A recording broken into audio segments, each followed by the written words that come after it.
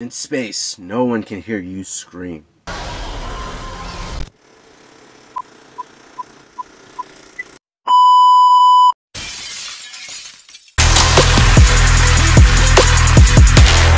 So we have the newest Alien movie, Alien Romulus, now in theaters. Now I've been a fan of this franchise for a very long time and have been waiting for a new Alien movie to just come along and just be great. Just be a great Alien movie in this franchise. So the question is, does Alien Romulus live up to that? So this was actually one of my most anticipated movies of the year. Like I said before, I love the franchise. Been waiting for a great Alien movie. And some of the trailers that we got have really been living up to, like, you know, that hype, been really building up that hype for this movie, to where they're giving us some great things in the trailers that I've been seeing, and really building up that hype to where I was really hyped for this movie and couldn't wait to watch it. And I really wanted to see what Fede Alvarez could bring to the Alien franchise with this movie. For the most part, I'm actually glad to say that this is the Alien movie that I've been waiting for. And I do say the most part. We're going to get into why does it live up fully. But I can honestly say this is a movie, this is an Alien movie that I've really been waiting a long time for. This movie brings back a sense of horror which the franchise has been missing for a very long time. So I really did like that they brought the horror back. They brought all that back, and I really enjoyed that much. You know, the sense of dread, the sense of suspense, tension, thrills at points. Just this sense overall, just everything that they brought into this movie. A sense of danger again. Now, this movie definitely has some parts that were definitely gory at times, even disgusting at times, especially when it came to some of the facehugger parts and some of the, you know, birthing parts in this movie. And I'm glad that they used practical effects in this movie. That's one of the things that Fede Alvarez was really critical on, that he said, if we can do it through practical effects, then we're going to do it through practical effects. And I'm so glad that he had that mindset to be able to do that in this movie, to where it's all practical effects majority of the time. Of course, there's CGI throughout some other parts, but practical effects is something that I love, that people, you know, in the filmmaking industry, when they're able to do practical effects. I believe in practical effects all the way. So to be able to get this in this movie, I think that was amazing and awesome to see in the movie. Now, I will say it does have its connections to other Alien movies in the franchise. Of course, the first Alien movie has some connections there. There's actually some connections to Prometheus and Alien Covenant. So I would say, in a sense of what movies you could watch before going into this, I would say at least those three. Maybe Aliens also, just for a good time to watch an Alien movie.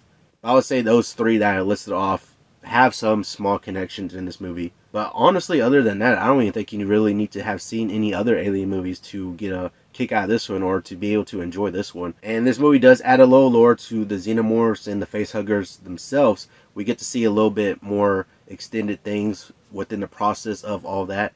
And I like that it leans so much into the horror things with the facehuggers themselves and xenomorphs. They are scary in this movie, especially when it comes to some of the facehuggers. The facehuggers are scary. They're super aggressive. Probably the most scary and most aggressive that I've ever seen them in any other Alien movie. Now, I was saying earlier how this is the Alien movie, for the most part, is the Alien movie that I kind of been waiting for.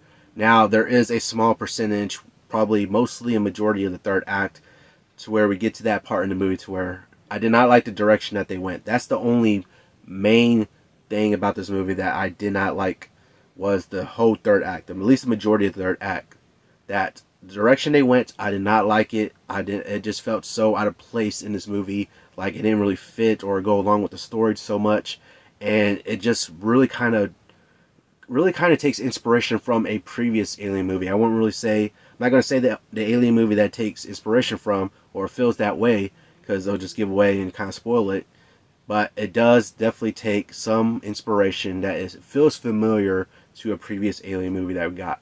So really, that is the only main thing I could really think of in this movie, to where it's like I didn't really like that direction that they went. Visually, this movie looks amazing. It looks so well done in this movie. The scope of like space, like when they're seeing the scenes in outer space, the set pieces, they look amazing. All use of practical effects and everything just looks amazing in this movie. Like, this movie has the feel and look of an Alien movie. It has the same familiar vibes of an Alien movie. It has all those horror elements in here. It just has all those familiar vibes that really harkens back to like the first two Alien movies. Has a great atmosphere overall, but really this movie plays out sort of similar to like the first Alien movie, to where we get a slow build up start to the movie, to where they're trying to build up these characters. That way you're able to sort of get invested within these characters, and the action and seeing these xenomorphs and aliens themselves don't really start until later on in the film. So it really dives into, you know, having that build up in the beginning of the movie. And I will say that some of these characters are not necessarily as strong as some other characters in the franchise,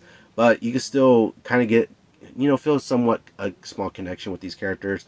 I honestly like the relationship that we get between Andy and Kaylee Spaney character, their relationship in the movie, you know, where they're sort of pseudo brother and sister in a way. Really like their relationship. The sound design in this movie is honestly on another level. It's pretty amazing the way they're able to have the sound design in this movie to where there's use of loud noises or bangs, or, you know, there's use of silence or the squelching noises that you hear from like different parts in the movie of, like, you know, the aliens or the birthing parts or anything like that. Like, it's just the use of sound design overall in this movie was definitely of great use, and it was just amazing. I will say though, it does hit a couple of the same plot beats as the first Alien movie. If you're able to like actually notice that in the movie, if you know the first Alien movies pretty well, you're able to see some of those plot beats that kind of hits. Overall, this seems like it's a movie for Alien fans. You know, if you're an Alien fan, I could see you kind of, at least majority Alien fans. There's probably is going to be some fans out there that might not like the direction or some things they do in this movie, but I can see how, you know, how this movie can actually be made for Alien fans, to where Alien fans are going to enjoy this movie. I will say though that, like I said before, the third act is definitely divisive.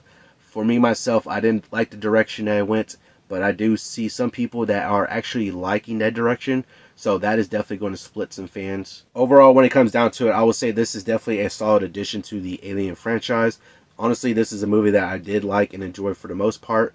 But of course, it can't top those first two Alien movies. So when it comes down to it, what are your thoughts on this movie? Let me know down in the comments below. But that is going to do it for this video. Hopefully you all enjoyed it. Remember to subscribe and turn notifications on so you know when I post another video. Hope you have an awesome day, and I'll see you on the next one.